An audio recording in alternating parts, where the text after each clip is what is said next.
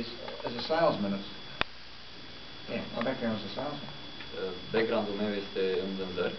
My father was a life insurance salesman. Tatăl meu era vânzător de asigurări. And in the mid-1950s, he would take me to sales interviews at night after school. Și prin anii 50 mă lua cu el la interviurile sau, mă rog, la ședințele de vânzări cu el, chiar după școală. I spent a lot of time as a kid sitting around at night watching my father selling. Petreceam foarte mult timp ca și copil tatăl meu care ducea vânzarea. So it made sense to me that I become a salesman when I was a kid. Și era normal să devin un vânzător. So right through my whole school life, I was a salesman, normally knocking on doors. Și eram vânzător din ușă în ușă în toată perioada școlii. I was really good at it. It was great. Și eram foarte bun. And closing the sale was something I heard about in the 1960s. Să închei vânzarea, acest termen am auzit prima dată prin anii 60. And I remember a guy saying, a great salesman knows when to close the sale. Și spunea cineva că un bun vândător știe când să facă încheierea. That never made any sense to me. Și eu nu prea am înțeles acest lucru. How do they know? Cum știu acest lucru? And I saw this guy one day. His name was Earl Nightingale.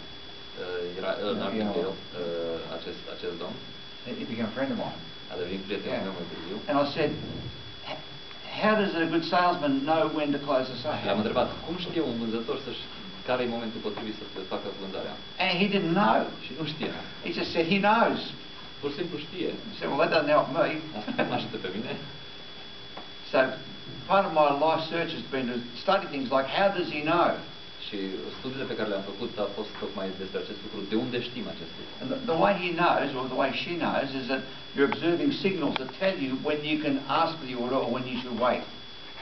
Și cum îți dai seama despre acest lucru? Citind semnalele persoanei cu care vorbești ca să-ți dai seama dacă poți să faci vânzarea sau nu. And it might be something simple as observing and reading a coffee cup. E atât de simplu ca și cum ai ști, ai observa o ceașcă de cafea. If somebody's sitting on the other side of the table and I'm drinking coffee. Dacă cineva stă pe partea cealaltă a mesei și nu bea cafea. And you're trying to convince me or get me to open up. Și vrei să mă convingi să mă deschid. If I'm feeling a little reticent, a little bit, I don't want to tell you something. Dacă eu sunt reticent și nu vreau să spun ceva. One of the things I might do. Una dintre lucrurile pe care o să le fac. And when the cup comes down, is put it here. Când pun jos ceașca de cafea, o pun în partea. Forms a barrier between you and me. Și formează o barieră între mine și tine. Don't like it. Nu-mi place. Don't like it. Nu-mi place. So now you say something I do like. Dacă îmi spui ceva ce-mi place, pun în față. And I open. S-a deschis. Small signal, very subtle. Un semnal mic. Now the important thing about reading body language is you must take at least 3 signals to get a reasonably accurate meaning about what you think is happening. Și unul dintre lucrurile cele mai importante la limbajul trupului este să citești cel puțin 3 semne înainte să tragi o concluzie. So you watch next time you're with your friends, if you're having a good time, as you drink, you open when you put the cup down.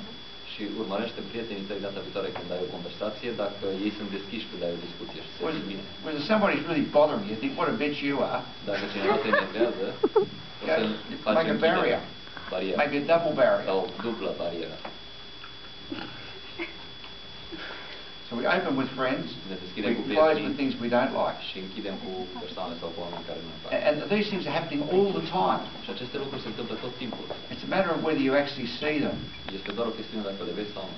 So if you're selling to me, dacă tu îmi vinzi mie, and I keep putting my coffee cup over here, pun ceașca de cafea acolo, and I say, how much does this cost? Și întreb, cât costă chestia asta? And you say it only costs 10,000 euros. Și spune 10.000 de euro. And I go.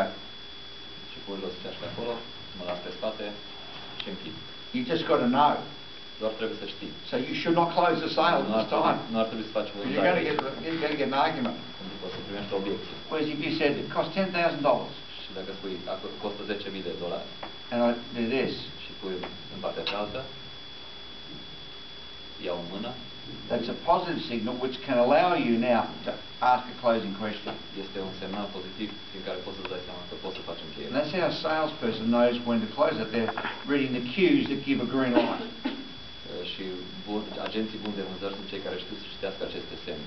It's also the same way that you guys know whether you should ask the next question or shut up and keep it for later.